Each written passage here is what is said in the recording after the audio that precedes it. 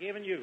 Thank you. And may that light God has given you shine clearer and brighter and further than it ever has been shining before. That's the prayer of our heart. Thank you. God bless you. Here you go.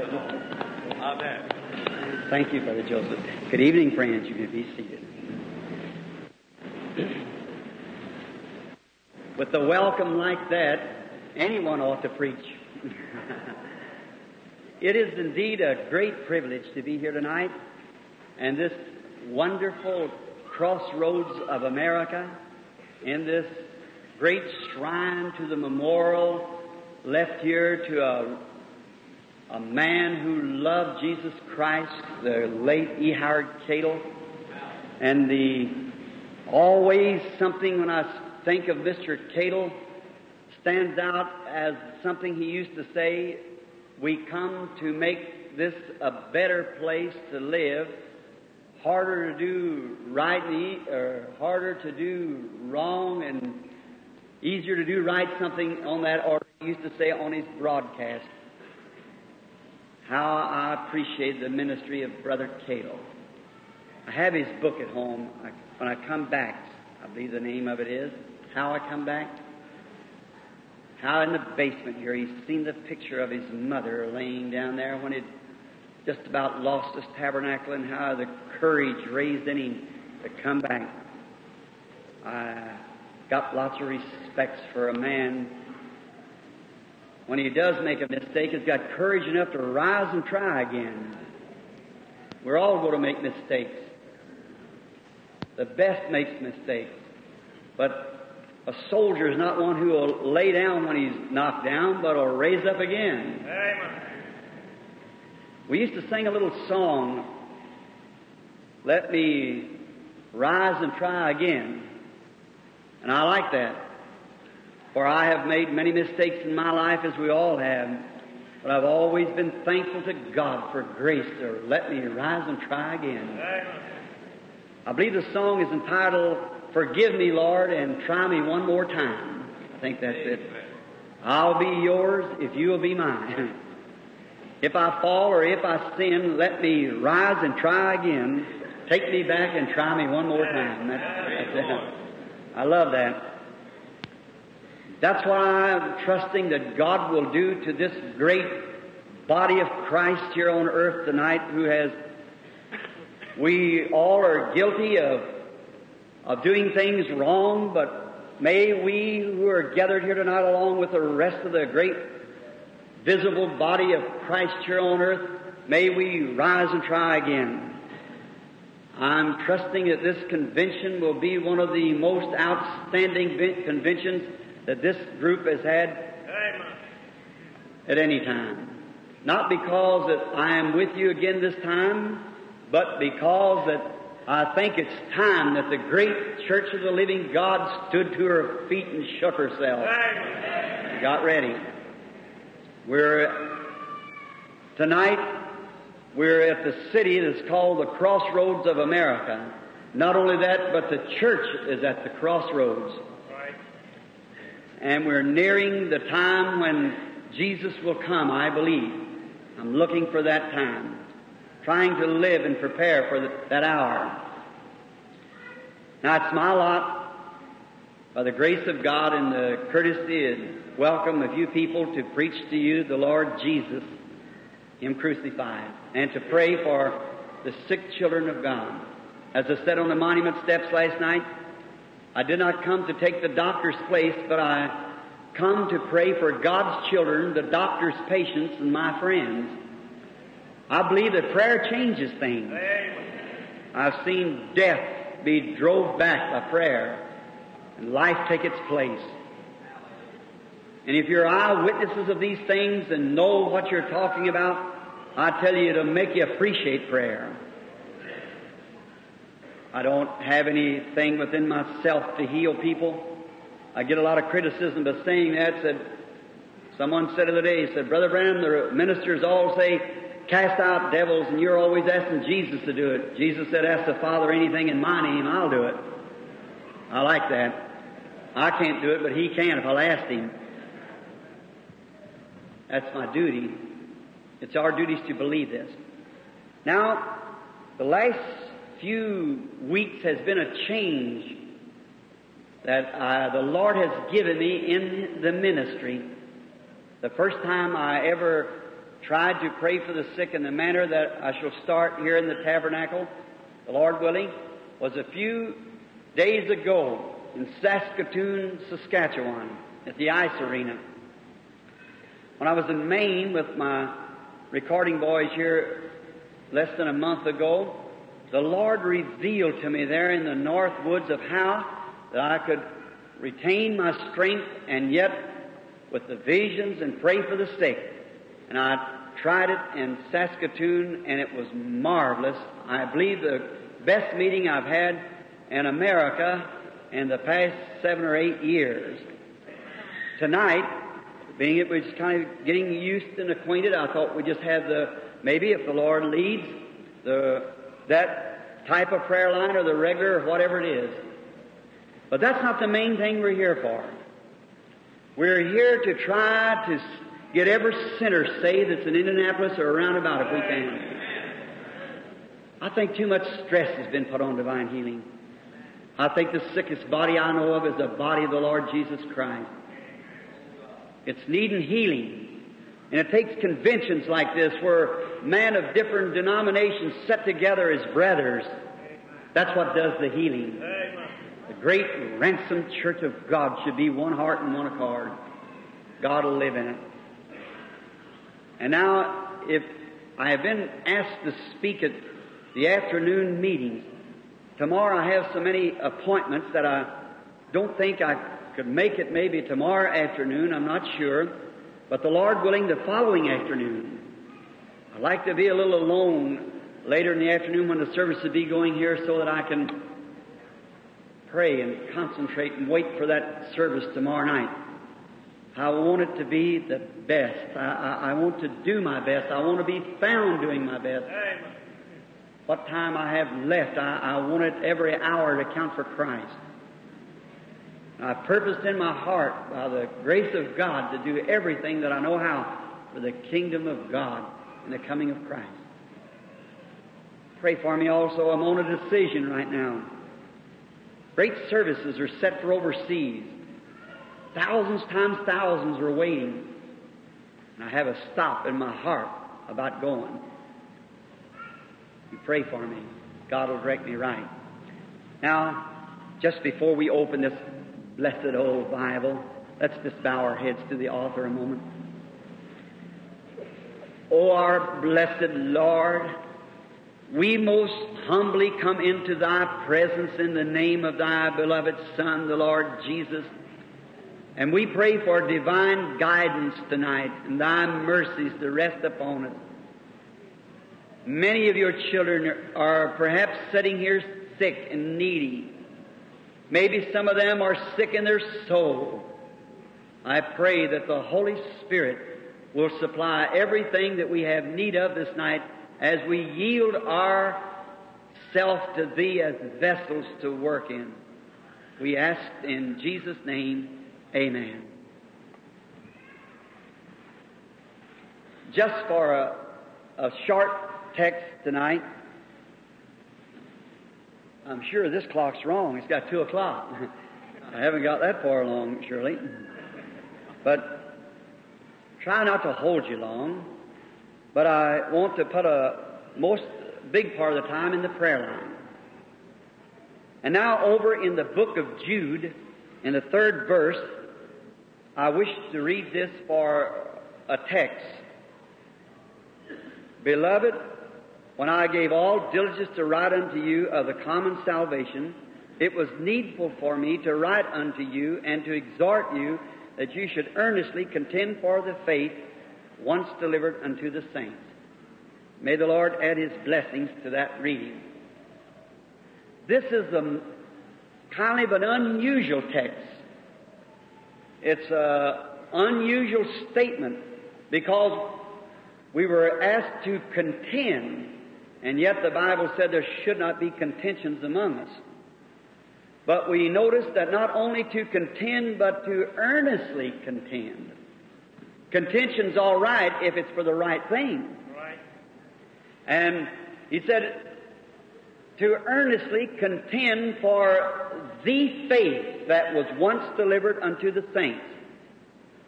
Now you hear so many people say today, oh, divine healing's against my faith. The baptism of the Holy Spirit is against my faith. There's only one faith. And that faith doesn't come by joining church. That faith comes by hearing, and that of the Word of God. So if we are bid to earnestly contend for the faith that was once delivered unto the saints, that faith should not come out of a creed book, but it should come out of God's Bible. For faith cannot rest upon the shifting sands of man's theology, but it can only rest upon the eternal rock of God's unchangeable Word. That's the only place that faith can sufficiently rest. No matter how much something else, how real it looks, how godly it looks, it must come from the Word of the living God, because faith only comes by hearing, and hearing of the Word. So there's many things that looks appealing to the eye. I have often thought of seeing great shrines of different religions and how beautiful they could be. I think of the Temple of Diane in the Bible. It's claimed that it was more beautiful than the Temple of Solomon, made out of marble and inlaid with gold, of the goddess Diane of Ephesus. But the looks doesn't count. It's what God's Word says. There is the way that seemeth right unto a man. So then faith could not rest upon looks. Then faith can only find its place in the Word, and we were asked to contend earnestly for the faith once delivered unto the saints. And the word saints comes from the word sanctified one. And sanctify is a compound word which means cleansed and set apart. And the vessels that was put on the altar cleansed the vessels. The altar sanctified the vessels, and they were set apart for the service of the temple. And a vessel of God, which we are, is sanctified through the blood of the Lord Jesus and set apart for the service of God. A few weeks ago down in Mexico, or a few months ago rather, in Mexico City, I was having a revival. And oh, how those poor people stood from 9 o'clock at morning until 9 at night before I got there. And each day they'd stand like sheep holding each other up in the direct rays of that southern sun. So hungry. That's the reason today that this great fabulous nation of ours, America, doesn't receive the things that we should receive, is because we're not hungry enough. When we really get down to business, then God will go to acting. And they were standing against each other, mothers with their little sick babies, and holding up their loved ones, standing in the sun just in order to hold a place all day long. And when I had to be let over a great high wall to come down to get into the arena type place where the meetings were being held, taking me up by rope ladder and let me down. And as I looked, after the night, one night there, an old Mexican man came up, and he'd had no shoes on, and his beard was gray and hardly any clothes to cover himself. He was blind. And as he came towards me, he pulled out a little set of beads and began to repeat a prayer. I had him to put them up. I said, "That's not necessary, brother." I looked at the old man and his feet wrinkled in the dust. And I thought maybe the man never had a good meal in all of his life. And they work hard just for a meager little living. And I looked at his feet and I put my foot up the side of his. I thought maybe I could just, without the audience seeing it, slip my shoes off and give them to him. But his feet was much larger, and I put my shoulders to his, see if I could give him my coat. And I thought that poor man in all this trouble, yet fate has been so ill to him to hear he staggers in darkness. Such a cruel enemy we have, the devil. And just entering into that sympathy with him, put my arms around him and asked our kind Heavenly Father if He would restore the sight to this poor blind man. All of a sudden his arms went around me and he screamed to the top of his voice. He could see. Up and down the platform he went rejoicing. The next night, the clothes were laying a rick as long as this platform here of just old coats and shoes and hats, and how they ever know whose was whose, I don't know. The people just so that if you would pass by it, they believed that they'd get well. I thought, I don't find that type of faith in America. Because you've got things too easy. And another thing, that was virgin territory. And here it's one thing and another thing. I believe this and I believe that. Christianity, so-called, has too many loose ends. That's right. But there's really only one faith. Last evening on the temple, or on the monument steps, an old brother came by and threw his arms around me and was weeping. And he was standing around, could hear him. He said, "I want to hug you, Brother Branham." Said, "You prayed for me up in Lima," I believe it was, and said, "The Lord healed me of cancer." And I've never had the opportunity to express my feelings to you for praying that prayer for me. Grateful.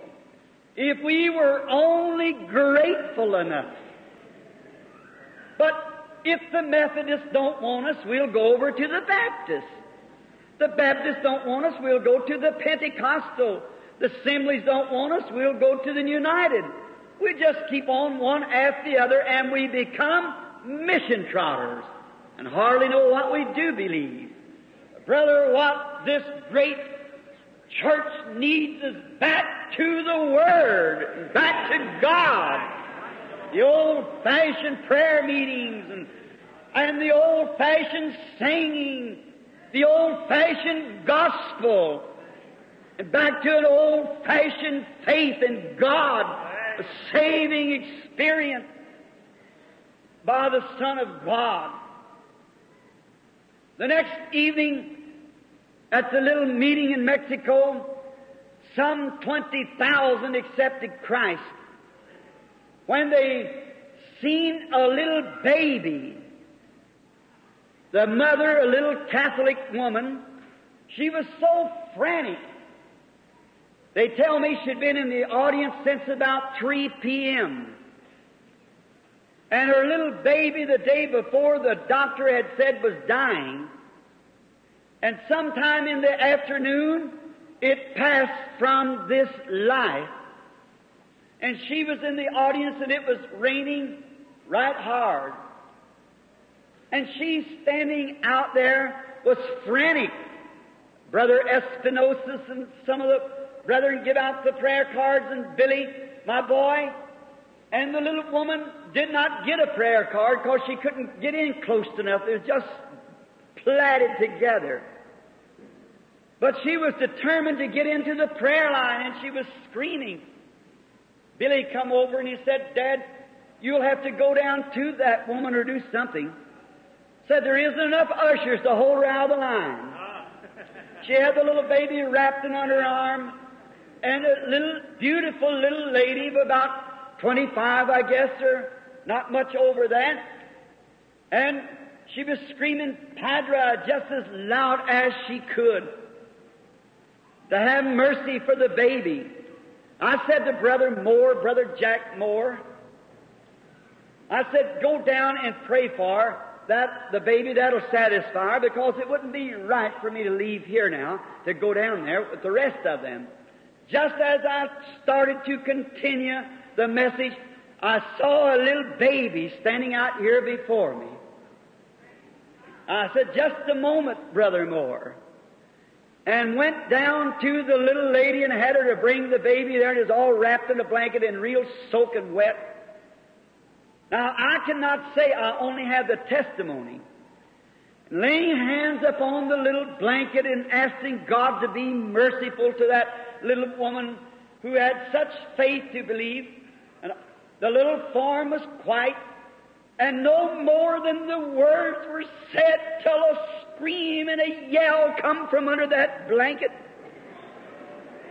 And she just went frantically. And away she went screaming and going on. The next day I left Mexico. I never got it exactly right until Brother Espinosa's. We do not make those statements without it being authentic.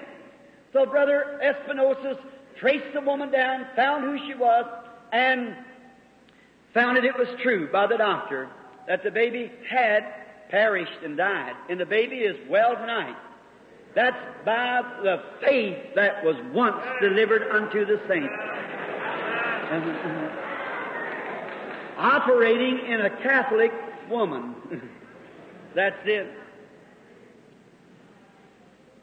The next day the press asked me, did I think that their saints could do the same thing? I said, if they were saints and a living, they can. It's the sanctified vessel that's set us apart for God's service that God dwells in. A few nights ago in Saskatoon, Saskatchewan, there was a little boy who came to the platform, and he whispered to my ear, I'm a Catholic.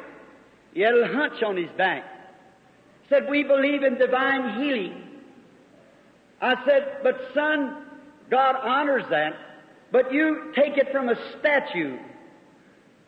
Touch some statue or pray to some dead person. I said, but that's a little different than I believe the Bible teaches it. I said, here's the way we believe divine healing. We believe that God is eternal, and anything that has a beginning has an end. But God had no beginning, so therefore He has no end. And the world was made by Him because He is the Creator. He made it out of things He had not to make with, just His spoken word. It come into existence. And there's only one type of healing, that's divine healing. All healing is divine healing. Doctors have AIDS, God's the healer. Doctor sets a bone, God does the healing. Doctor gives medicine to kill the rats in you, but God patches up the holes that the rats eat. Now, only one healing, divine healing. And I said, then Jesus said that we that believe on Him and hear His word have eternal life. And eternal life is the life of God. And when the man is born again, he becomes a part of God and is absolutely imperishable. He that heareth my words and believeth on Him that sent me hath eternal everlasting life and shall never come into condemnation but pass from death unto life. We become a part of God, because we're born of Him, and the Spirit of God that dwells in us is immortal. It had no beginning, and it'll have no end. And that operating in a man gives him faith in his Maker. The same Maker that stood on the earth one day and said to the tree, "No man eateth from thee." The next day the tree was wilting. And Jesus said, "Have faith in God, for I say unto you, if thou shalt say to this mountain, be moved. And don't doubt, but believe that what you say shall come to pass. You can have what you say." I said, it's God's eternal spoken word by born-again people, by prayer asking God, and God's obligated to His word. When that real, not put on, not make-believe, but a real settled faith is in the man's heart that don't vary from God's word a bit. It is God's word being spoken by mortal lips.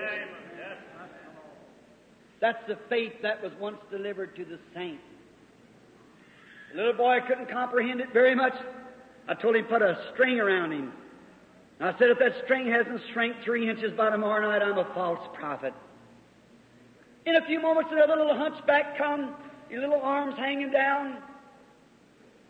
I said, "Son, I'm going to ask you to do the same thing the other boy." And I asked him, and he said, "Well, Brother Branham said we're a poor family, and they were from all the way from northern British Columbia. Said we are out of money and we've got to go back tomorrow." I said, "Come here, sonny boy." And putting the arm around the little hunchback, the big lump over his shoulder, with hands laid on the little fella, just obeying what God said do to pray for the little fella. And all of a sudden, I thought something happened under my hand. And as I looked at his little eyes, they were just bright and snappy. And I said, "Didn't something happen?" He said, "Yes, sir, did." I said, "Raise up your little arms." And there went his arm up, and there wasn't no more hunch on his back than nothing. He was perfectly normal and well. What was it? The faith that was once delivered unto the saints operating in a child.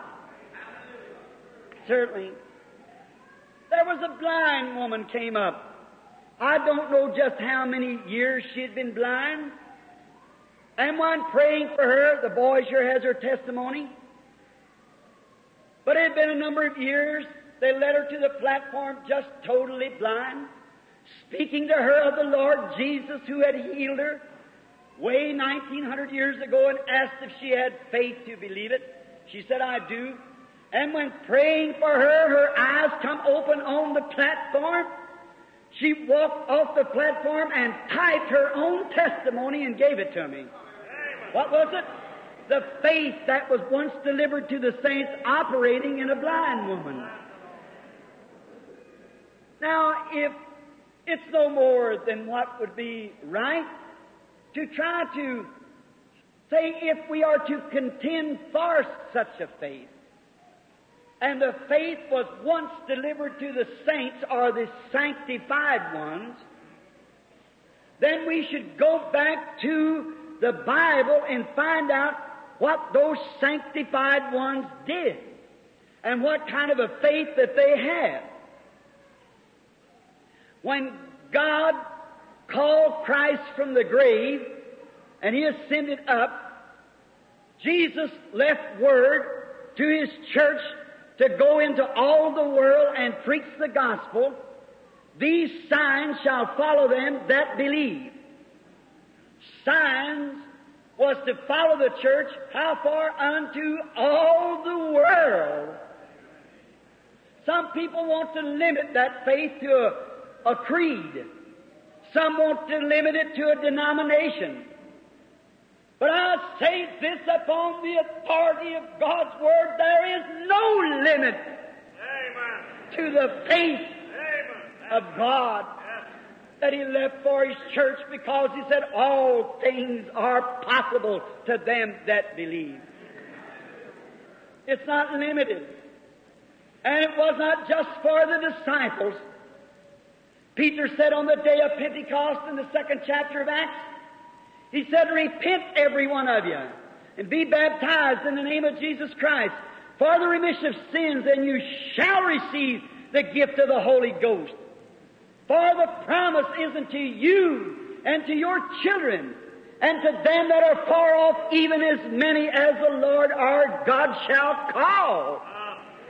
And that faith that was once delivered to the saints, as long as God's calling, that faith is ready for the believer if you only receive it. Notice now, Jesus was the center of Christianity.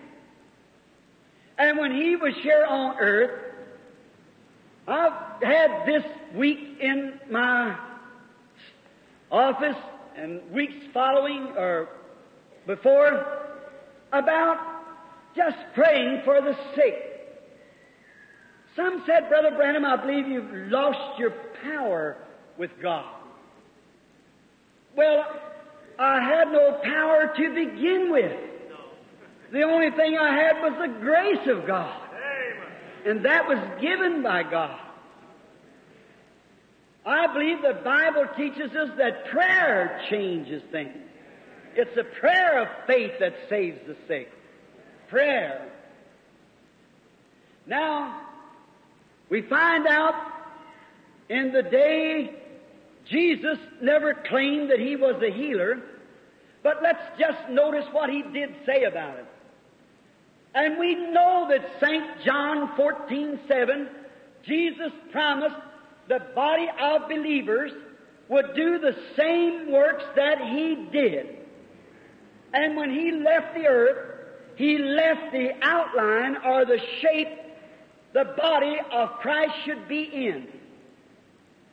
Now, but as soon as the first round of the apostles ceased, then they went to running little roads out, adding something, taking something away, adding this and taking that. They broke it up, denominated it. Oh, they've done everything to it. It's become, there's hardly enough left so you can tell it's the body of Christ. It's more like a lodge. It's freaked, not because of the will of God, but because of the tradition of man. And Jesus said, in vain you worship me, teaching for doctrine the commandments of man. Now there is a faith that was delivered to the saints, and we're to earnestly contend for this faith. Let's see what the faith was. Jesus introduced it. When He first come, He went about doing good.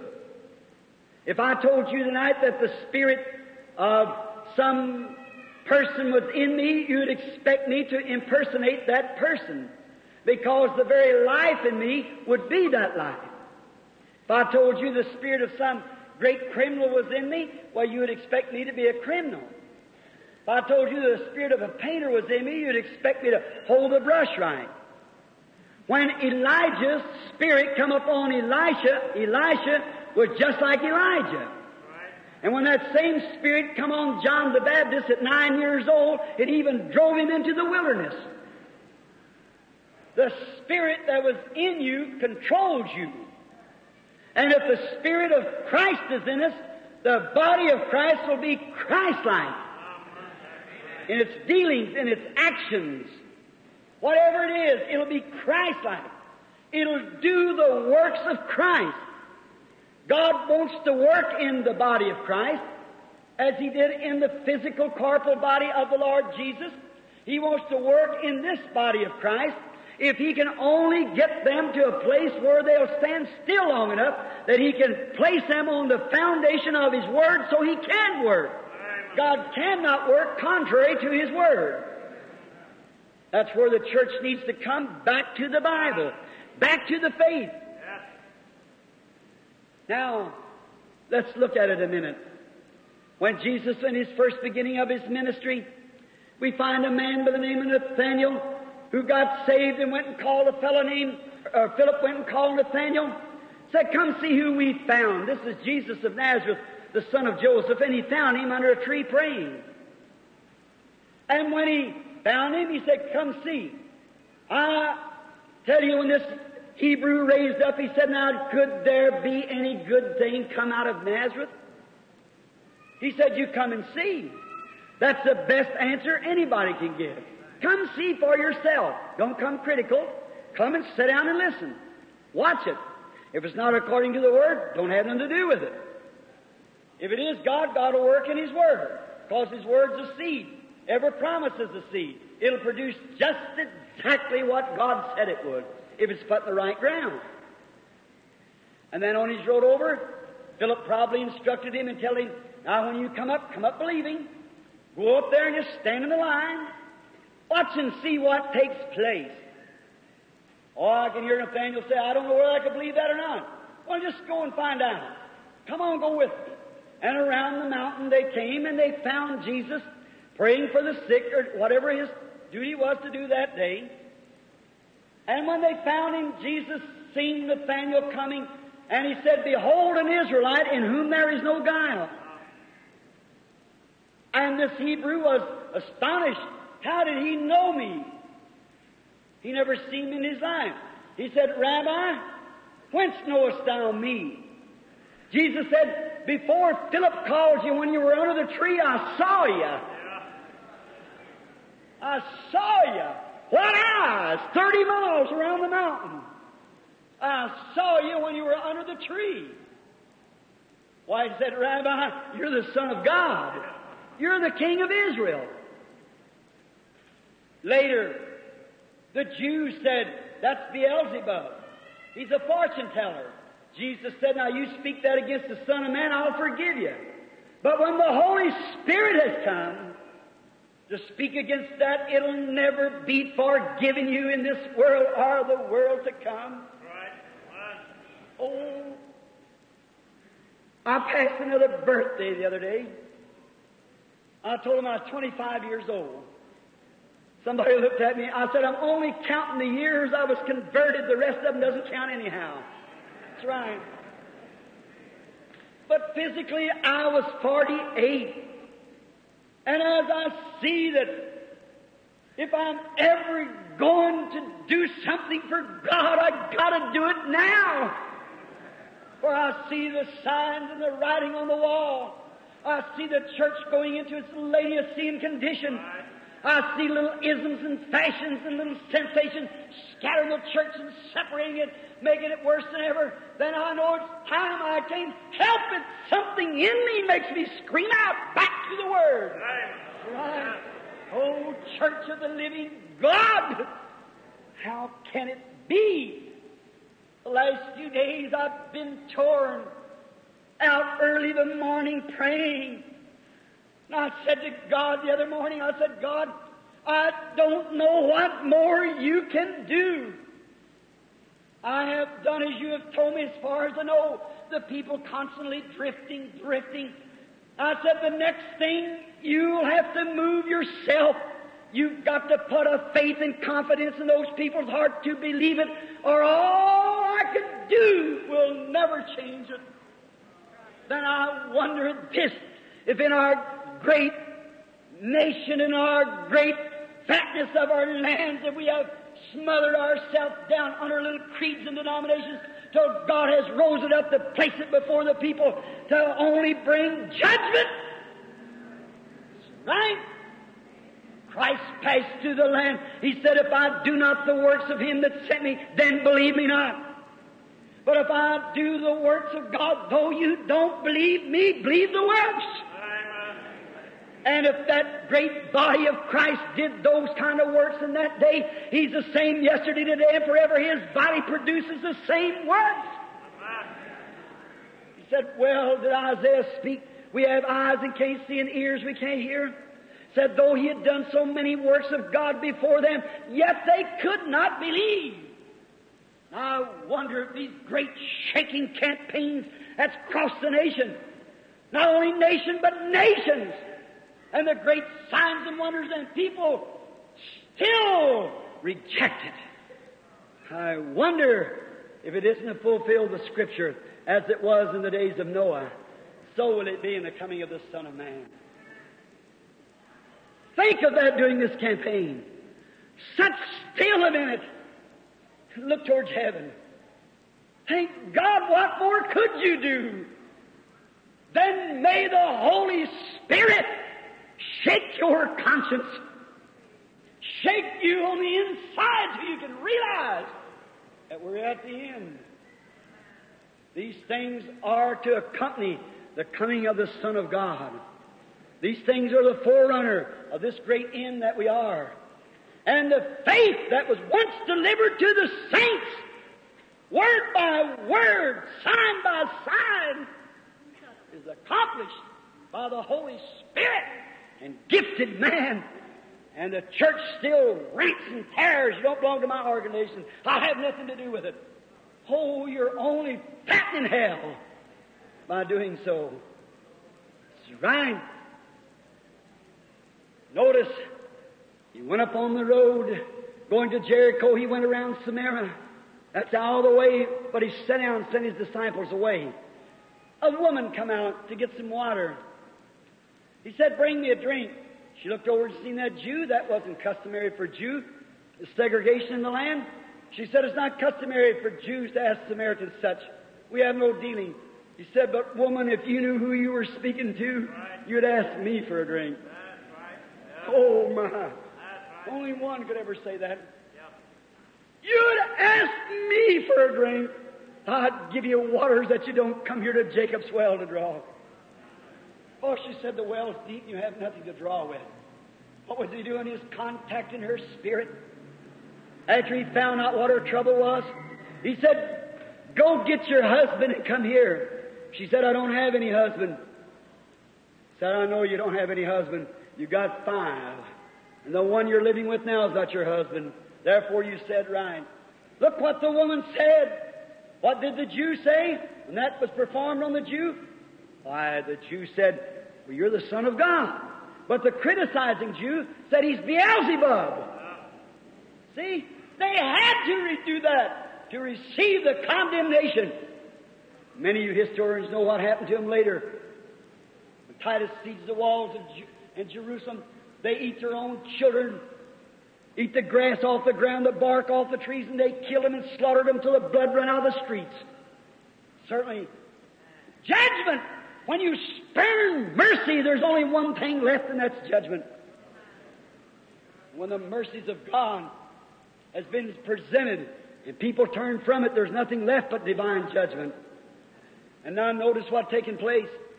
This woman said, Sir, I perceive that you are a prophet. She said, we know that when the Messiah cometh, which is called Christ, He'll tell us these things. But she couldn't understand who He was. Look at that sign she was looking for. A man that would know those things, could discern the thoughts of the heart. The Bible said, Daniel said, let it be known unto you, O King, that there's a God in heaven who knows the thoughts of man. He knows the secrets of the heart. Certainly He does. And they know that God, what He would be, and they know that Jesus would be Him, or the Messiah would be Him. And when she seen that act done, she said, you must be a prophet, for a prophet is a portion of God. She said, you must be a prophet, for we know that when Messiah cometh, He'll do this. He'll tell us all things. He said, I'm He that speaks to you. Oh, my. She ran into the city and said, come see a man who even knows the very thoughts of my heart and told me the things I've done. Isn't this the very Messiah? Notice again, He didn't claim to be a healer. He didn't say, I'll go to heal you, come up here. When He went through a great mass of people and didn't heal but one man laying on a pallet, He'd been looking for him till He found him and healed him and went away. St. John 5, the 19th verse, when the Jews questioned, He said, verily, verily, I say unto you, the Son can do nothing in Himself. The Son can do nothing in Himself. But what He sees the Father doing, it doesn't lay in man to do these things. It's God alone can do it. Not what man does. Oh, you can be mentally worked up. You can be in emotion. But I'm not talking about that. I'm talking about a faith that was once delivered to the saints has settled something. No matter how you feel or what sensation you have any or do not have none. It's settled on God's eternal Word. For it's the faith that was once delivered to the saints. Not that this brother prayed for him and this one cast the devil out and this done that, other mental emotions can do that. But when that real, genuine faith that God spoke the truth is settled in the person's heart, it's eternal. Feeling has nothing to do with it no more. God said so. Then that faith is stable. No matter what takes place, how you feel, whether you get sick or whether you do or not, that has nothing to do with it. It's that faith that was once delivered to the saints that they believe. They seen the works of God. They know it was God. It was vindicated to them. Jesus said, if I do not the works of God, then don't believe me. But He did the works of God. And He said, I do not do nothing in myself till I see the Father do it first. Whatever I see the Father doing, then the Son does likewise. He said, he that believeth on me, the works that I do shall he do also. That was the church. Christ left this, that His church would have His Spirit.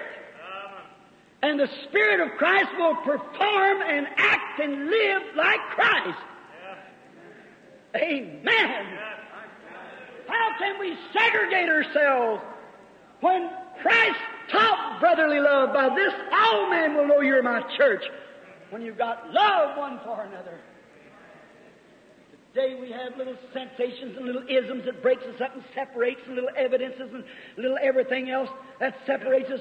It shows that we've never come to that place where we're completely sold out to Almighty God and stand on the pillar of His eternal Word and say, I now claim the faith that was once delivered to the saints. Not from your lips, but from your heart. Not an intellectual conception, but a born-again experience that makes you a changed creature. That's the faith that was delivered to the saints. That's why you see people, some of them are on the housetop all the time. Others say, well, I was healed yesterday, but bless God, I lost my healing. You never had it to begin with. That's right. When that Word is once anchored, all the devils in hell couldn't shake it away from you. Upon this rock I'll build my church, and the gates of hell can't prevail against it. Right? What was it? The spiritual revealed truth of Jesus Christ. Peter said, who does man say I, the Son of Man, am? Some said Moses and Elias and the prophets and so forth. They said, who do you say? Peter said, thou art the Christ, the Son of the living God. He said, blessed art thou, Simon, the son of Jonas, for flesh and blood didn't reveal this to you. You never learned it in a seminary. Neither did you learn it in any denomination. Neither did it come from a creed book. But my Father which is in heaven has revealed this to you. And upon this rock I'll build my church, and the gates of hell can't prevail against it. The faith that was once delivered to the saints. The works that I do shall you also. And that great body, we're not to be conformed with this world, but be transformed. The body of Christ is a new creature. And when the old things has passed away and the world has went out of us, and we become new creatures in Christ, our whole affections is on things above. Then we look to Christ. We look not at the things of the world. Here, it's this simple. There's the picture of Mrs. Cadle on one side. There's the picture of her son on the other side. When you're looking this way, you're thinking of Mrs. Cadle. When you're looking on the other side, you're thinking of the picture. On this side, you're thinking of E. Howard Cadle. If you're looking at Mr. Cadle, or you're looking at the clock, you're looking at the flag, whatever you're looking at, that's what you're thinking about. But when you're going to look to symptoms and what my pastor will say, I can't cooperate with that, I don't know, oh, brother, you can never get anything from God like that. You've got to set your faith on God's eternal Word and say, thus saith the Lord. There I stand.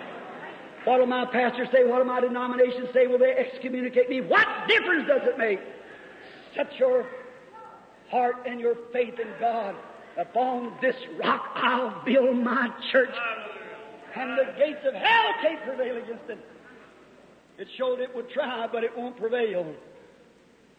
Now, the faith that was once delivered to the saints.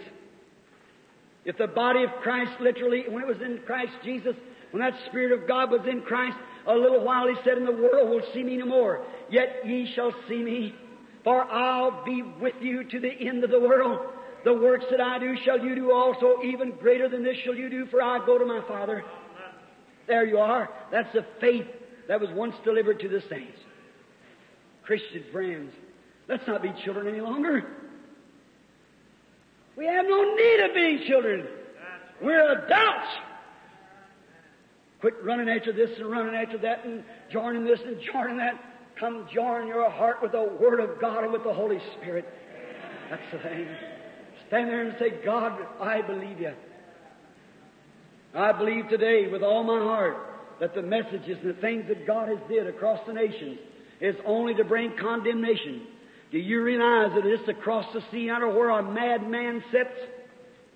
That the only thing you'd have to do in 10 minutes from now to wipe Indianapolis from the earth is to press a button. A rocket would fly through the air and a hydrogen bomb. They said they had one the other day would explode the whole ocean. That's all it had. A mad, crazy people. Sitting there in that condition. And the gospel has been preached. The real I know. Jambres and Jambres withstood Moses, the two-headed God of Egypt. We have it. That only claims there's a real one. That's true. That only claims there's a real genuine. There's a real God Almighty. There's a real Holy Spirit. There's a real faith that was once delivered to the saints. That same faith that was delivered to the saints will operate through God's holy Word. That's the way it did then. That's the way it'll do now. Why to accept the substitute when the whole skies are full of real, genuine Pentecostal blessings? Why should we try anything else? Let's return to Christ in this convention. Let's fill our hearts full of His love. He stands trying His best to pour it into us, but we won't stand still long enough. We got so many pretty things we have to see, so many fashions. The devil just wants you to do like Eve, stop for a minute. Don't you pay any attention to him. Keep your eyes on Christ, your ears on the Word, and keep moving on. That's the faith that was once delivered to the saints. I declare to you tonight by the Scripture that Jesus Christ is raised from the dead, that He is the same yesterday, today, and forever. I believe that we're at the end of the time. I believe that judgment is at hand. I might be old-fashioned, might be considered a crank for saying this, but I believe that the coming of Christ is past due. I believe it's way past due because God, like He was in the antediluvian world, He's long-suffering, not willing that any should perish, but that all might come to repentance. Oh, friend of mine, return to Christ. Return with your heart. Return with all you've got. And come to Him. Say, Lord Jesus, I believe. Now, if Jesus Christ, God's Son, said, these signs shall follow them that believe, the works that I do shall you also. These things that I do, you'll do it also. I'll be with you, even in you, to the end of the world. Then the disciples followed right behind Christ, doing the very same things that He did. That's right. Exactly. When they found out that Peter and John were ignorant and unlearned men, they wasn't educated, neither were they smart. But they had to take notice that they had been with Jesus, because the Spirit that was in Jesus was in them, doing the same things Jesus did, taking the same kind of a motive, and everything that Jesus had. That's what they had. You don't have to be smart. You don't have to have an education. You just have to have a willing heart. God sends His faith down, His power. Faith is power. And we're to earnestly contend for it. Now, if the Bible says, Hebrews 13:8, Jesus Christ is the same yesterday, today, and forever, that's the truth, or it is not the truth. If Jesus Christ is the same yesterday, today, and forever, He has to be the same in principle, the same in power, the same in compassion, the same Christ, or He's not the same. Correct. And if He is the same and promised the same things that He did back there in His literal body, He would do here in this corporal body of His believers. These signs shall follow them that believe. The works that I do shall you also. More than this, for I go unto my Father. A little while the world won't see me no more, yet ye shall see me, for I'll be with you, even in you, to the end of the world. Those are promises. Those are promises. A little while the world sees me no more. No matter what takes place, they'll never believe it. Just look what's taking place. I'm just a little teeny pebble to the great beach of great stones. But right in my own ministry, I have seen tens of thousands of people healed. The people are always complaining, we never seen a miracle. There's no wonder you can't see it. The Bible said you can't see it. You're blind, willfully blind. If the Bible said you'll never see it no more, you won't see it. But He said, ye shall see me, the believer, for I will be with you, even in you, to the end of the world. The works that I do shall you also. There you are. It's before the work. Christ will come, He'll be the judge. But before He can bring judgment, He has to offer mercy to be a just God. And if He offers mercy and mercy is spurned, then there's nothing left but judgment, and you've judged yourself by rejecting Him. Don't reject Him anymore. Let us pray.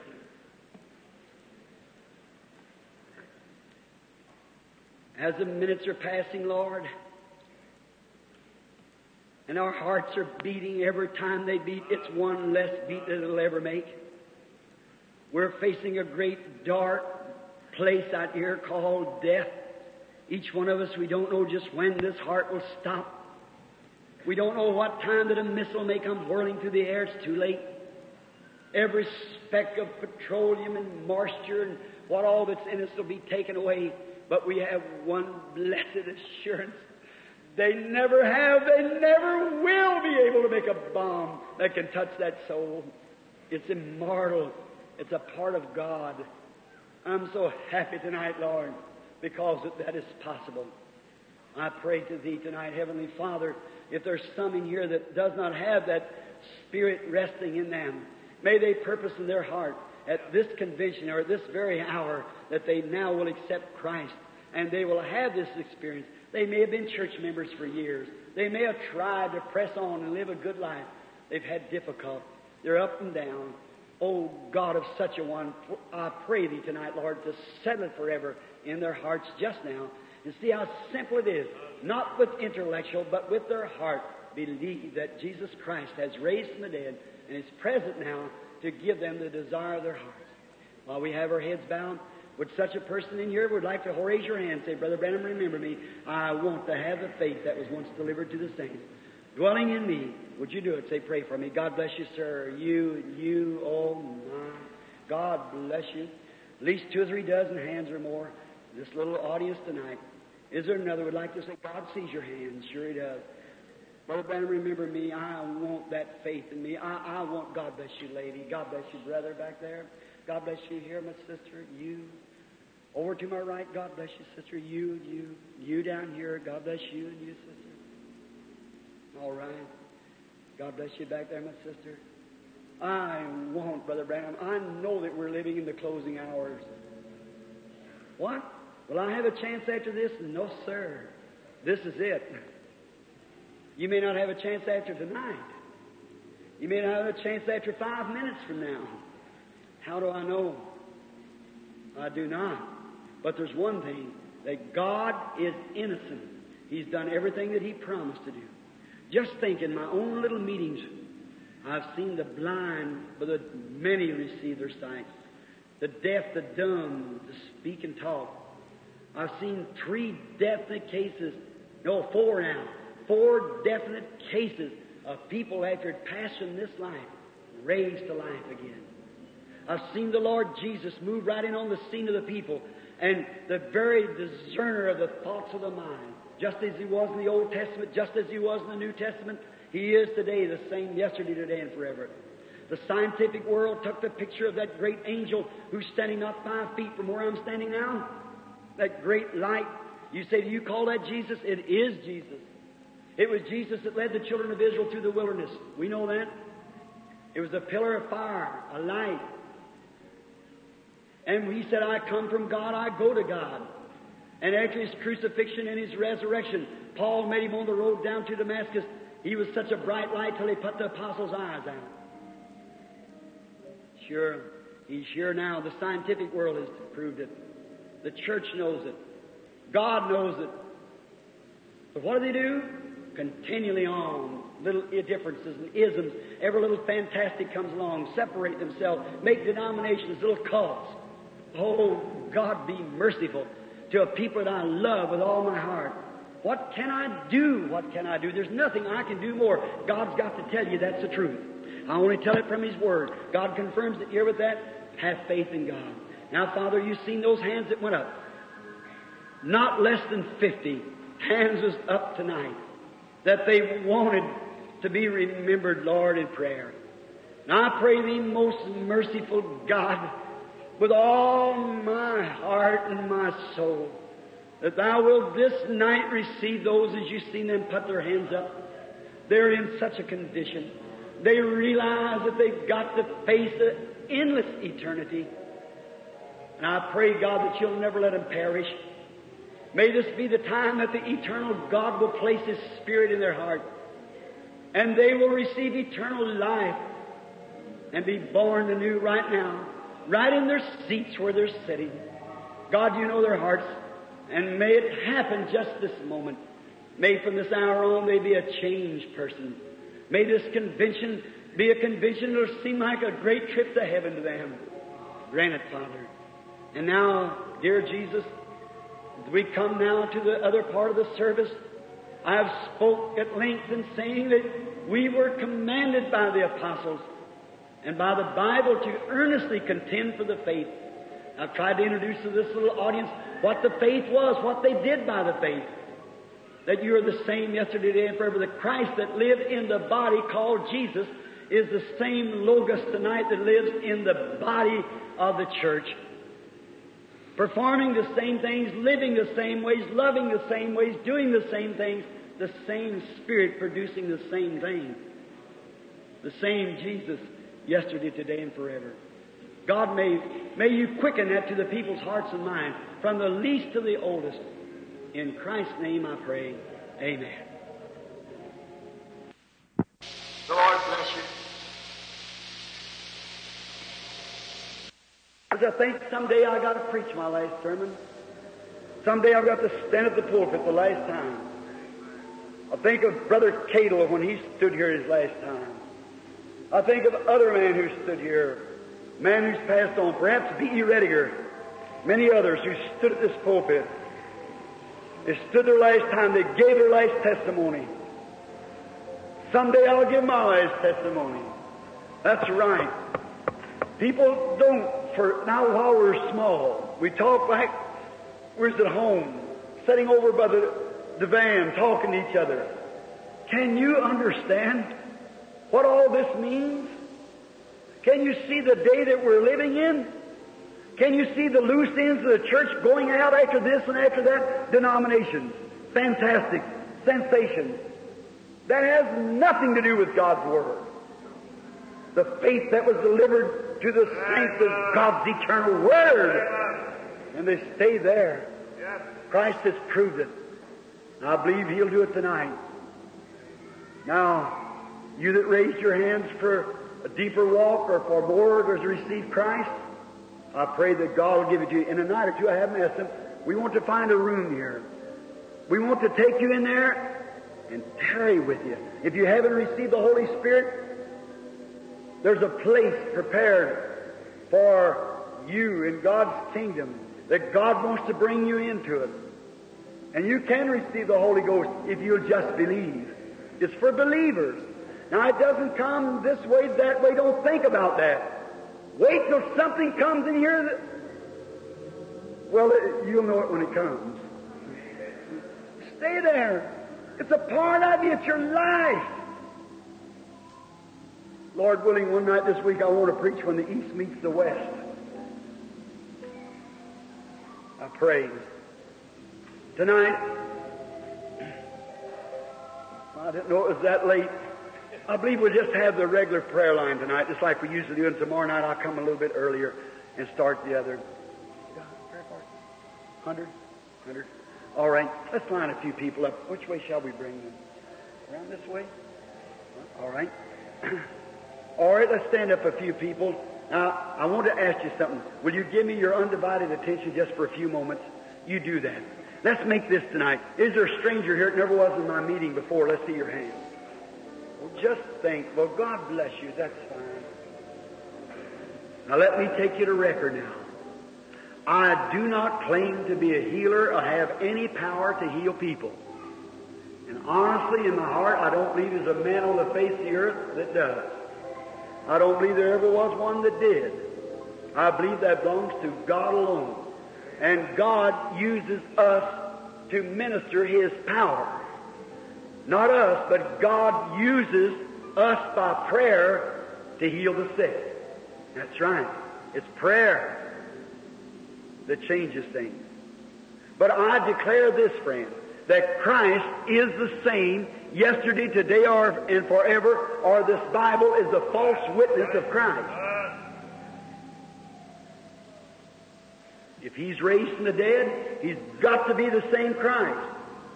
If He isn't, now His Spirit is in the church. What Spirit was in Christ? How many believe God was in Christ? Amen. Sure. Well, He went away and sent back the Holy Spirit in here to live and to work in the church and do the same thing to declare Him to be the same. Is that right? Then He'll do the same thing. Now, did He claim to be a healer? No. What did He claim to be? He claimed to do just what the Father showed Him to do. Is that right? Think now, St. John 5:19. Verily, verily, I say unto you, the Son can do nothing in Himself but what He sees the Father doing. Watch when He was standing one time, and a little woman come through and touched His garment. And she had a blood issue, and she ran out into the crowd because she said in her heart, if I can touch Him, I'll be made well. And she ran out into the crowd and stood up, sat down, or whatever it was. Jesus stopped and said, who touched me? He didn't know who touched Him. I don't believe there's no hypocrisy in Christ. So He said, who touched me? Everybody denied it. He said, but I got weak. Somebody's touched me. And He looked over the audience until He found the little woman. He said, it's you. You had the blood issue there. Your faith has made you whole. Your faith has saved you. It was her faith to believe that the claims that He made, being the Son of God, that He was, and God honored that. Well, if He's the same yesterday, today, and ever, you can touch Him the same way tonight. How many Bible students know that's the truth? Raise your hands, preacher. Does the Bible say this? That He is a high priest that can be touched by the feeling of our infirmities? Is that right? Certainly He is a high priest. Then you can touch Him. Then how does He work? Through us. Whose hands that? Where's His hands tonight? Your hands. My hands. Where's His lips? My lips. Your lips. See? That's His lips. When it's submitted to Him, He uses us. Just like to make a god out of Mary, a certain church. She was just a woman, not a goddess. She's just a woman. But that's very good for America today anyhow. But she was just a woman that God used no more than any other woman. She's not a god. She's just a woman. She had to go to Pentecost and get the Holy Ghost, just like the rest of them did. Certainly she did. There's only one mediator between God and man. That's the man Christ Jesus. That's correct. No goddess, no saint, Christ.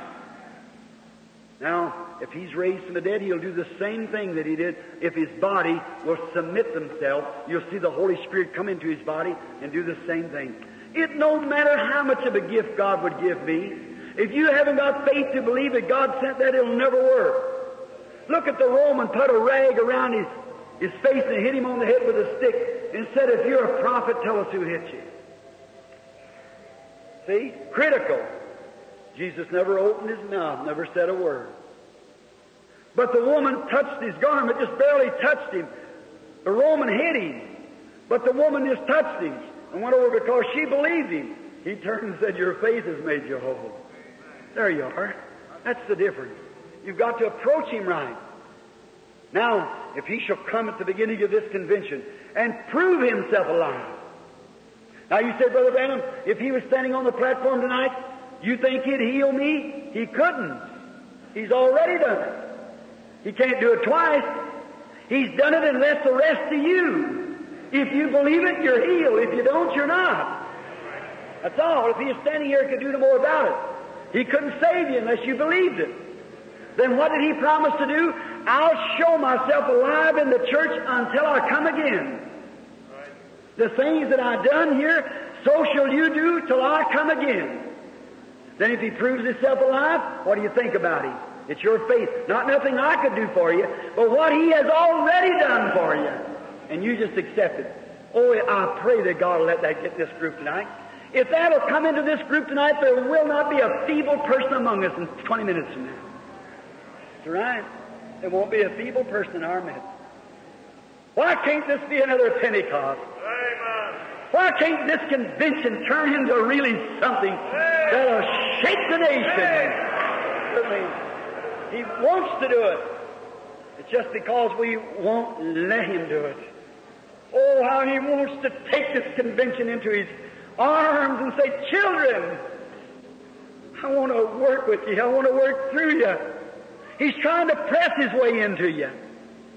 Just like all the water in the world put up in a 4-foot barrel, 4 foot across. How many tens of thousands of miles high that would be? What a pressure it would be trying to get through. That's like the Holy Spirit trying to get into the church. Trying to find a little crevice somewhere to bring itself into, to bless you and to make you grow and to live. And yet we stay dry and hard. I don't know about that. Oh my. Now, let those with prayer cards, where'd you start at 1? Number 1. Who has prayer card number 1? Would you raise your hands? Tomorrow night, we're going to start.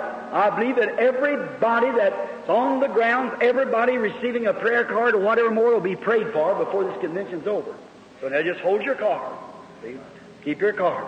We're starting something new tomorrow night. And I want you to sit. I'm just a little late. I would tonight.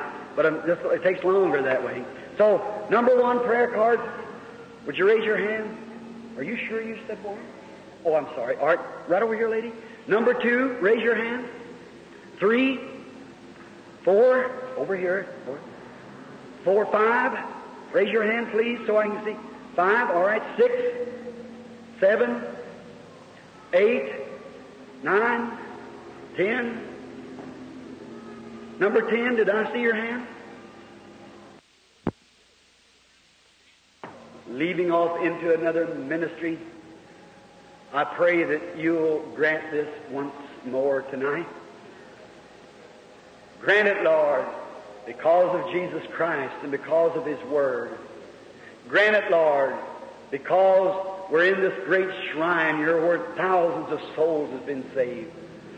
Your servant, E. Howard Cadle, Gypsy Smith, B.E. Rediger, many other great men who stood here looking for this day.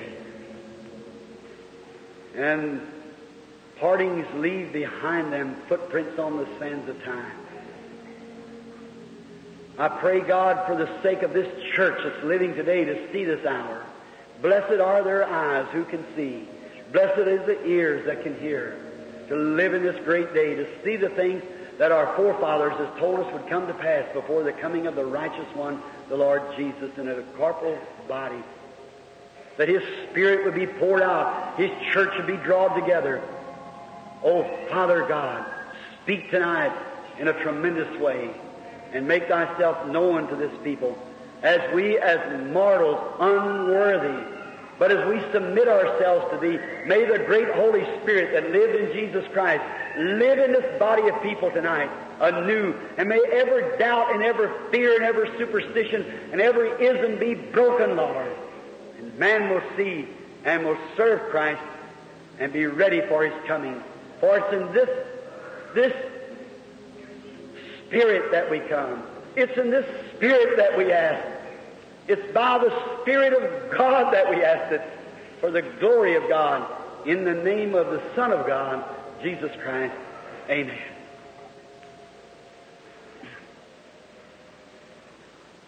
If you'll be just as reverent as you can, keep your minds on Christ. Watch this way. Now look here, friend. I feel, I don't know, this is my feeling, not thus saith the Lord, this is William Branham. I feel that my ministry is closing in America. It's about finished. I want you to remember this, that Christ has raised from the dead, that He is the same yesterday, today, and forever. This is your hour. You remember that. If you've regarded me to be God's servant, you take my word. I do not look for the American church to get any better or to continue to get worse. I believe there'll be droppings and powers and Holy Spirit. A Holy Spirit fall. Yes, I believe that. I believe there'll be miracles and signs done yet. But I believe as a nation, no, sir. I believe our day of grace has been sent away. Now, Christ is coming. All nations and all kingdoms must fall. Every mortal must give away to immortality. Don't disregard those words because it comes from an uneducated person. Don't regard it because of the person that I am. But regard it because this, that it's the Word of God. And that God Himself, if I've told the truth, will vindicate it to be the truth. If I'm false, then my preaching's false, then my doctrine is false, then I'm false with it. And if I preach a perishable doctrine and a perishable Christ, I'll perish with it. But if I preach the imperishable Word of God and the imperishable God, I'll live forever with Him. That's right. I've done my best. I can't do no more. It's up to God to shake your hearts to believe. Once more I ask Him in Christ's name to let this happen again tonight for the glory of God. Brother Jose, is this the person?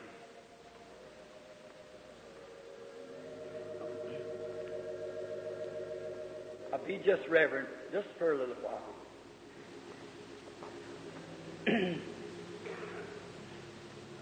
God has said in the church, first apostles, missionaries, secondarily prophets, teachers, evangelists, and pastors. Is that right? God has said in the church. How our teaching was this morning up there in that room, blue room, what they call it up there at the Washington Hotel, that brother who preached the keys to the church. How right that was. How true it was in Brother Winston's teaching this morning on the discipline of the church.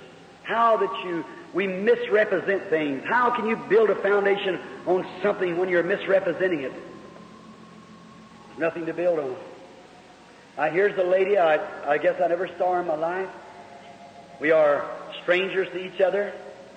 I don't know her. And we're meeting here for the first time. The woman may be sick. Maybe it's financial troubles. Maybe she wants prayer for somebody else. I have no idea what she wants.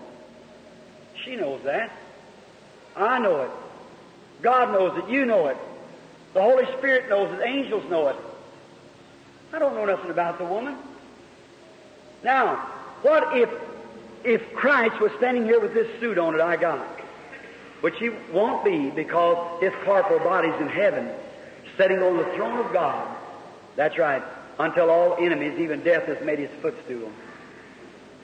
It'll be until He returns. But His Spirit, the Holy Spirit, God that was in Christ, has come upon us, and we're sons and daughters of God. Then that same Spirit that made Jesus act in the manner He did makes the church act in the same manner He did. Do you understand it? Certainly. It's like gasoline in an engine. Electricity. Now, sister, if the Holy Spirit that was on Christ has come to the church, and God has set the church in order by teachers and evangelists and pastors and seers and so forth, you believe that to be the truth? Well then, here we are tonight as a man and woman, like the Bible scene of St. John 4. A man and woman. Never met before in life, don't know each other, and here we stand for the first time. Now, but God knows you, He knows me. Now, if I would speak to you just a few moments, just like Jesus did to the woman at the well, and then God would reveal to me what you're here for, just like He did to the woman at the well. Would you believe that that's His word when He said the same things that I do shall you also? Would you believe it? Would you accept that you're standing in His presence, not mine? Would the church do the same thing? You newcomers that's never been in my meeting before, never seen it, I want you to raise your hand and say, if you'll do that, I say to the woman here, I'll raise my hand. I've never seen a woman in my life as far as I know. She might have seen me in the audience, but I don't know the woman. Is that right, lady? That's right. Raise your hand like that. We've never seen one another. And you don't have to be up there on the platform. You out there in the audience, look this way and believe. Find out it. Look and say, Lord Jesus, I want to touch you. Let me, if this man's telling me the truth, confirm it to me tonight. I have a need of certain thing, Lord. If you'll use His lips to speak, which we are the branches, you're the vine, you energize Him to turn and tell me what my need is, I'll believe it with all my heart. Put Him to a test. Prove me, saith the Lord. That's the Scripture. All right, sister. If He does it, then that's all He can do.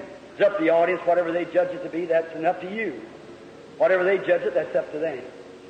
That'll prove God's innocent then, because He's done it to fulfill His Word. And what does He mean to? Because of you? No, sir. Because of me? No, sir. But because His Word said He would do it. Jesus said He come and did these things that it might be fulfilled, which is spoken by the prophet. And that's what is being done tonight, is to be fulfilled. God don't have to do it, but He said He would do it. And He's obligated to His Word to do it.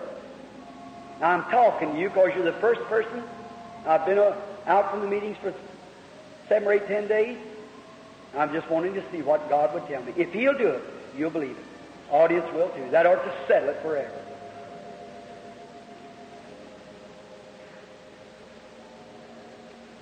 I see the ladies all upset about something, if the audience still hears my voice. As she's well aware that something come to her just then. If the lady will be honest with me, just a second ago, something come over you, real strange. If that's right, raise your hand, lady. Did you ever see that picture of that angel? I seen that light coming right down. If that's what's on you right now. That's what's making you feel that way. I'm looking right exactly at it. Kind of milky, misty around you. I see you going somewhere, but you're all upset. Somebody's told you something that's got you upset. It's something, you're nervous because a doctor has been doctoring you, and it's something about your throat. And that was, I see him look around behind you, shake his head to someone. It's a malignancy. No, it was. And they take it, and it's been x-rayed. And the malignancy has gone. But what you want prayer for is about the injury of the saliva glands. You can't get moisture in your mouth for the saliva. That's what you want to be prayed for. That thus saith the Lord. That's the truth. Now, you know that there's something here that knows you then. Now you feel a little different now, don't you? See, it's left from you. See there, it's just a perfect, see? It's left from you. Now, you have what you've asked for. Because it's light. Feel that feeling? Real comfortable light? I've seen you swallow it. You're healed now.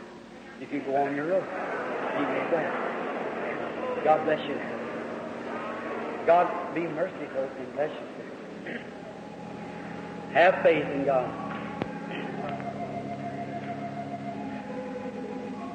How do you do, lady? We are strangers to each other, I suppose. Our first time, perhaps, meeting in life. But God knows both of us. And do you believe that He has raised Jesus from the dead? And then if He went away, He said the Comforter wouldn't come, but when the Comforter would come, He would abide with us forever and do the same works that Jesus did. Now, if I tell you, sister, you're sick, I can heal you, you'd have a right to doubt that. See? But if He will come and tell you what has been, you know where that's been right now. You know that. See, it's what has been, that would confirm it. And if He knows what has been, surely He knows what will be. See? Well, that's His promise.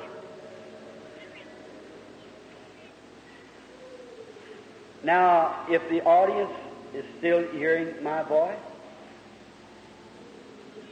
the woman is seriously ill, and she's got something like an arthritis. I see her getting stiff and can't move. Oh, and I see a dark shadow moving in. Cancer. And that cancer is in the back or spine. The shadow of death. You've been given up. It cannot be well. That, at least that's what they've told you. That's the truth. If that's right, raise your hand. Now, the doctor has done all he knows how to do, but the great physician is your sister. That's him that speaks, not me. That voice that was speaking just then, that wasn't me, sister. Frankly, I don't know what he said to you right now. But whatever he said, I know is the truth. Now, if you know that that presence of God is so close, he said, these signs shall follow them that believe. If they'll pray, lay hands on the sick, they shall be recovered. You believe that? Let me just pray then, will you, sister? Now, I want the audience, if you will. Now, look, not only I, sister, my prayers is just the prayer of one person. Look at there, there's hundreds of people sitting there. They're going to be praying too. Won't you, friends? Won't you be praying for this woman? Now, what if this was your mother, your wife? Let us bow. Now, blessed Lord, there does not lay in man power to heal. That lays in the Father God. But there is gifts in the church, gifts of faith, gifts of discernment. There's set in the church apostles, prophets, teachers, evangelists. And this dear woman dying, your servant, the doctor, has perhaps done all they could for her. And they failed to get that enemy. But he can't hide from you, Lord. You know right where he's at. And with this great mighty church praying, in Christ's name I ask for her healing, along with these hundreds of prayers that's going just now on her behalf. And thou will not close thine ears to prayer, but you will hear and answer. In Jesus' name, amen. Now don't fear. Just go as if it never had even happened. Walk in the strength of the Lord. I see him lead you up here. But no matter what's wrong with you, it was wrong with you. It isn't now. See? Prayer has changed it. It's from death to life. Straighten yourself up and walk in the name of the Lord. And be well. God bless you now. Go on your road rejoicing.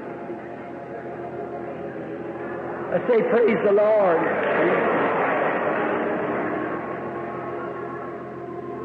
Now your prayers is what does that.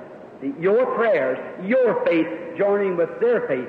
Now be real reverent and don't doubt. I suppose we're strangers to each other, but you know me. I don't know you. As far as I know, you might have seen me places, but I don't know you. Have no idea what you're here for. But Christ does know, doesn't he?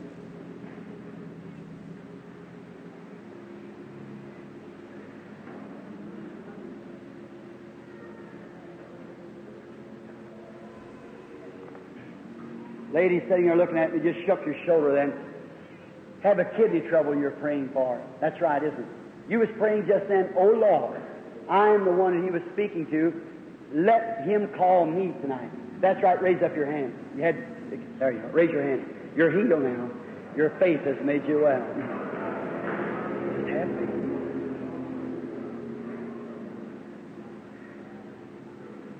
You're all beset about something. You're real nervous, but your nervous is not from any affliction. Your nervous is a mental nervousness.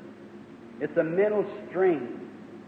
And I see someone standing near you. You're praying, and in your daily devotions, you're asking God for something great. You're asking God for something good. If God will tell me what that is, will you believe you receive it? You're asking God for a Christian home and you're praying for an unsaved husband. That's thus saith the Lord. That's right, raise your hand. Father God, in Christ's name I pray that you will grant to her the desire of her heart. Amen. God bless you, sister. Have faith. Don't doubt. Believe all things are possible. How do you do, lady? Suppose us being strangers to each other, our first time maybe a meeting in life, but God knows us both, doesn't he?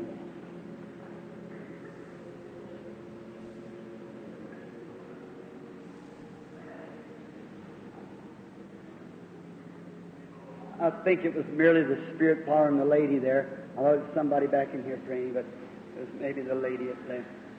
Just be reverent now, be in prayer. You believe that Jesus Christ, God's Son, raised from the dead? That He is the same yesterday, today, and forever? You believe that He has given His Spirit to His church, and in His body here on earth is corporal, visible body of the church, the baptized saints of God in the church, and we now are introducing by the Holy Spirit the faith that was once delivered to the saints. You believe this is the same thing, just like Paul looking down, perceiving to a man, and how that the Lord met him and showed Simon on the housetop what to do, all the things just exactly. Paul going down the ship, and he is praying down there, and come out and said, Sirs, be of a good courage. The angel of God, whose servant I am, stood by me last night, saying, Don't fear, Paul, you must be brought. You believe it's the same thing. You believe it's the same Lord Jesus that talked to the woman at the well?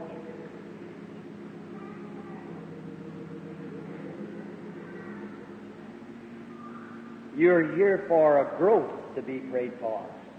And that growth is on your shoulder, your left shoulder. That's right. You believe? I see, more you talk to the woman, more takes. Why? Let us talk again. What was it? Something. Wait, just don't tell me. I don't understand. It's just when I have to see it.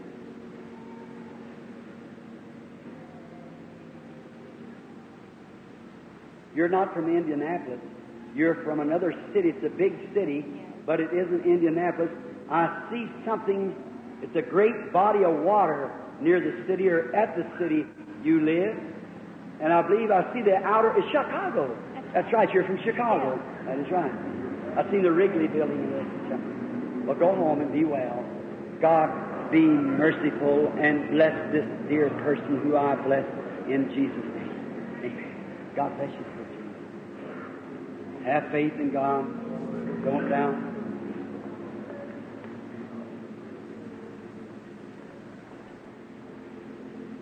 Do you believe? You believe God will heal you that cold and trouble and let you get well? Well, you're healed. Your faith. You've been scared about it, haven't you? Thought it's cancer. Scared of it. It isn't. You're healed. I never seen you, did I, Leah? I've never seen you. You touched something, didn't you? We're 30 feet apart nearly. You never touched me, you know. But you touched the high priest, and he moved back through the branch, you see.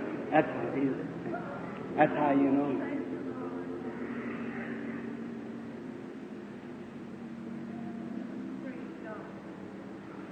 Sister, sitting on the end with your handkerchief up like this. You have a kidney trouble and a back trouble in your back. That's right. Well, you can go home now. You have your healing. Your faith has made you whole. Have faith in God. Don't doubt it. Believe with all your heart. We're strangers to each other. Christ knows you. Now there was, in the Bible, there was a man by the name of Nathaniel Philip went and found Nathaniel, and when Nathaniel came to Jesus, Jesus knowed, first thing, that he was a believer. Behold, an Israelite in whom there's no God. And he began to talk to him and tell him where he come from. And that made a believer out of Nathaniel. I don't know what you're here for. I have no idea. But if God will reveal to me what you're here for, or where you come from, or who you are. Well, of course, you got your name across you there, see. But if God will tell me what you're here for, will you believe Him? Yes,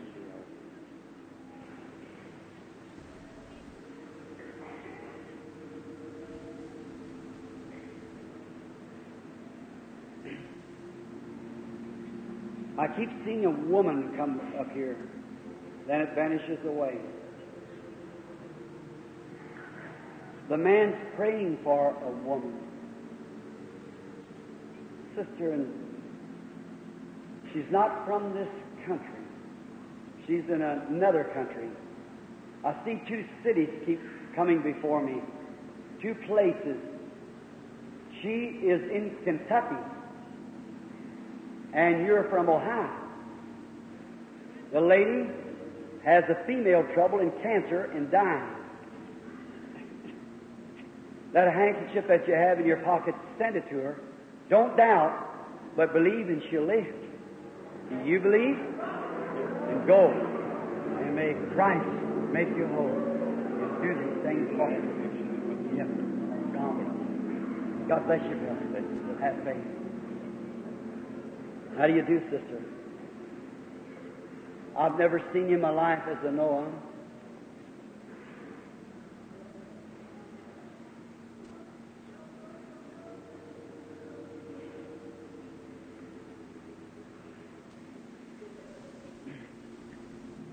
You have trouble with your ankles, don't you? Bad breathing. Believe with all your heart. It'll stop for you.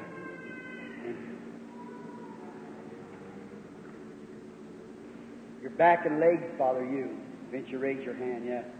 You raised your hand, but it's the other lady. But your back and legs that bothers you. That's right. Have faith. Your trouble is in your arm. Your right arm. It's a tumor. And it's under your right arm and over your shoulder. In your back. And so much that you can't raise your arm. Christ can make you well. Do you believe it? You'll accept it? Let us pray. Dear gracious God, I pray that in Christ's name that you'll heal and make well this woman, who I bless in the name of the Lord Jesus. Amen. Now walk out there at the side of the place. As you go out there, go believing. Remember, that's death. It ain't God to heal you. Go out there and raise your arms up and say, thank you, Lord. Go on your road rejoicing and be well.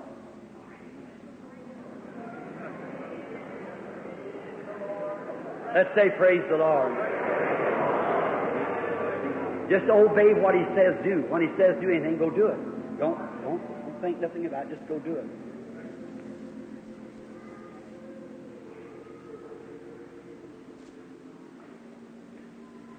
I see the spirit of the angel of God standing near a colored man, way back yonder in the audience. But he's a faithful believer. You're bothered with the rectal trouble, sir. And the rectum, like hemorrhoids. If you believe with all your heart, you can be well. You thinking there, the lady sitting next to you, your wife, she's bothered with high blood pressure. Now you got it. Amen. There you are. Have faith. Sovereignty of Almighty God. No respect of race, color, creed. He respects faith to the people who believe in Him. Amen. He's Jesus, the same yesterday, today, and forever. Are you believing now? You believe with all your heart? This could go on hour as long as it could. Tomorrow night we're going to start praying for the sick, just praying them and praying other things too. Let's wait here at this woman here. Let's stop her just a moment. Are we strangers to each other, sister? You saw me last year when I was up here, from the audience that's up here. I mean, I don't know you. All right. Here's this lady that I do not know, never seen in my life. She said she was here last June and was sitting out in the audience and seeing me, and that's the only contact we've ever had with each other, this woman and I. Now, if Jesus Christ, God's Son, will manifest His love before the audience, and if this isn't the faith that was once delivered to the saints, you've never read the Bible. That's all. You never read the promises. You don't realize that it. See, you say, well, I've seen Jesus do 2 or 3 of those things in the Bible, but don't you, I never seen Him stand with a whole row. Don't you know He said, more greater than this shall you do? Not greater, couldn't be as greater than quantity, but not in quality. He raised the dead, stopped nature. See, you couldn't do any more in quality, but in quantity. More than this shall you do, for I go to my Father. This is fulfilling what He said. He's the same yesterday, today, and forever. This is the faith that was once delivered to the saints, only in a greater measure. The end times here. Now, before the Spirit leads me, I want to see if I can talk to the lady just a minute. Just take my time and talk to you. You and I not knowing each other and meeting here at the first time on this sacred ground, this great, marvelous tabernacle. But Jesus Christ is the same yesterday, today, and forever. And if He will reveal to me what you're here for, you'll accept it? Will the audience with one accord believe that He's here? Now, I want you to see, as far as I know, I have never seen the woman in my life. She knows that I know not a thing what she's standing here for. Is that right, lady? If that is, just raise your hand so that people can see it by this platform here. Here we are. You'll have to admit, if something takes place, that something here is supernatural. It is no make-believe. It's absolutely supernatural. Now, it depends on what you think it is. The scholars in them days says it's Beelzebub, the fortune teller, the chief of the devils, which fortune telling is the devil. And said it's the fortune teller, the Beelzebub. Jesus said, that'll be forgiven you, but when the Holy Ghost comes and does these things, it'll never be forgiven them that speak against that. But then He said that the things that He did, we do also. Here it is. The Jews in them days and the believers said it's the Son of God. Look at this woman, the woman at the well. She said, Sir, the Samaritan. What did the Jews say? Rabbi, you're the Son of God when He did it. What did the Samaritan say? Sir, I perceive that you're a prophet.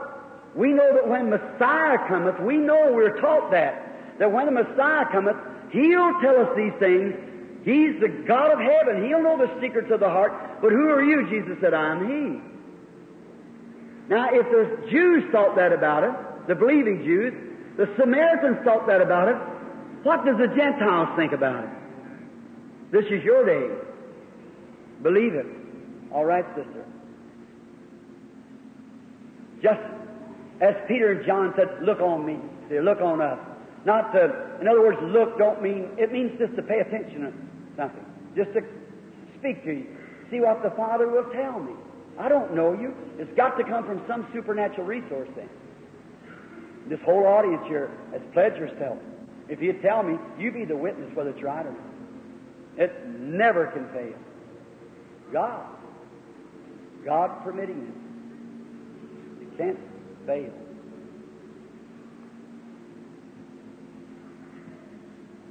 One thing, you have a sinus trouble up here in your forehead. Bothers you all the time, causes headaches and so forth in here. See, a lot of times holding your head like it. You're real nervous, all upset, drop things. That's right. Have a thing of falling, stumbling once in a while too. I see you stumbling. That's right. That's caused, though, by arthritis. You have arthritis.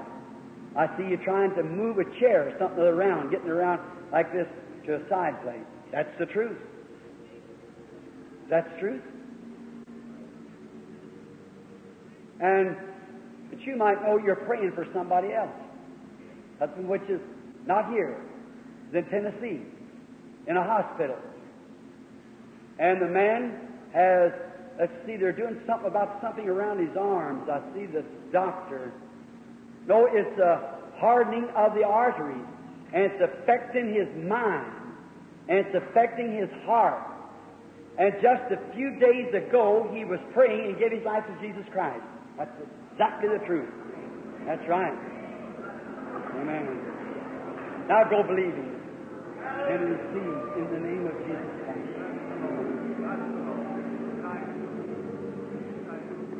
You want to be healed of that stomach trouble? Go eat your supper.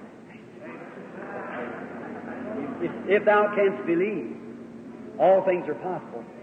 Do you believe? You look very healthy, but you're anemic.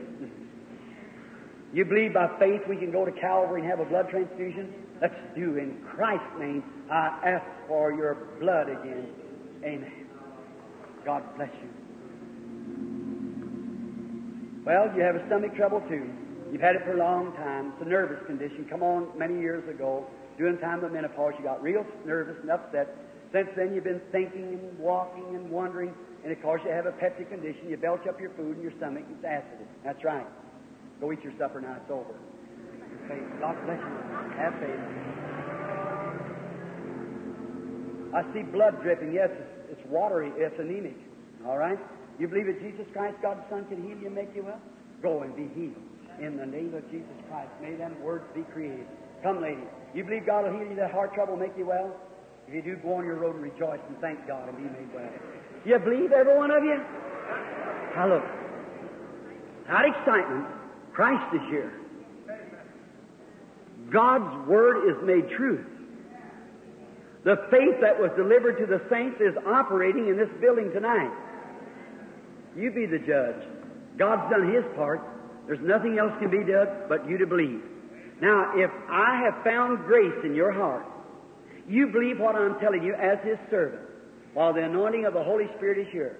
If any person in here, regardless of what is your trouble, heart, affliction, whatever it is, the atonement of Jesus Christ at Calvary taking care of that condition for you if you believe it. 1900 years ago, by His stripes, you were healed, already done, past tense. He has come and preached it by His words. He has sent His Spirit to confirm His resurrection. He, personal pronoun, the Holy Spirit that Christ promised to send after 1900 years is found infallible in the Cadle Tabernacle tonight, performing the same things in the body of Christ that He did in Jesus Christ 1900 years ago on the sandy seas of Galilee. What more could He do? I don't know nothing else that He could do that fulfills every word that He promised to the church. The same yesterday, today, and forever. Now I'm going to ask you something. How many sick people? Raise your hands. Now remain with your hands up. Bow your head. Christians, pray. Repeat this prayer after me. Oh God our Father, I now believe with all that is in my heart. I believe in Jesus Christ, Thy Son. And if I have did any sin, forgive me as I confess my wrong in the presence of God and of the Holy Spirit and of this church. And oh God, I am needy of healing. And I believe that You're here. I believe that You're confirming Your Word. And I believe that someday I'll have to face You. And now, Lord, forgive my unbelief and place within me that faith that was once delivered unto the saints, and burn my soul with Thy love, till I will turn my head from my symptoms and believe Thy Word. I now accept it with all my heart in the name of Jesus Christ. Now just remain the way you are. That's your prayer. Now I will pray for you. Just as effective, it'd be right here. And everyone pray for one another. Now when you're praying, say, oh, the lady sitting next to me, the man right across from me, heal him, Lord. Pray for each other. See? Just look and see who's got their hand up around you. And you pick out a person you're going to pray for. Each one, pick out a person you're going to pray for. Don't pray for yourself. Pray for the next person who's got their hands up. Don't pray for yourself now. You be praying for the next person while I'm praying for you all. Let us pray. Blessed Lord, here I am once more standing here at the Cadle Tabernacle, and I've had the privilege of standing here in Your anointed presence to see the great I am, not the I was, I am, that stood at the burning bush that day and proclaimed to Moses, this is my name through all generations, I am. And the blessed Savior who was anointed with God said, I am. And here you are tonight in the midst of the people claiming that I am the same yesterday, today, and forever. And oh God, as we are confessing our sins and our doubts and our fears and asking for mercy, Look at these hundreds of hands reaching towards heaven, and someone bowed in prayer asking for their neighbor to be healed. Pray one for the other, saith the Word of God.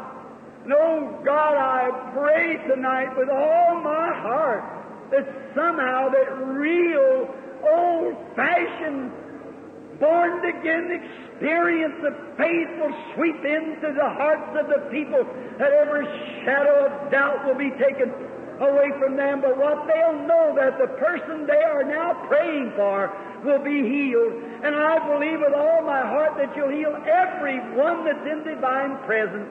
And we adjure the devil who would make us doubt to leave the building, to leave the people, to get in the outer darkness. And may every person in here be delivered tonight in the name of Jesus Christ, the Son of God. Amen. Now to you that had your hands up, and beyond any shadow of doubt, you believe that the faith that was once delivered to the saints to take God at His word and call those things which were not as though they were. Abraham called those things which were not as though they were right now already happened. Do you have that faith that you won't look to what's wrong with you, but you'll call that which is as though it wasn't and look to the promise of God? If you believe that, each one had your hand up, stand up to your feet.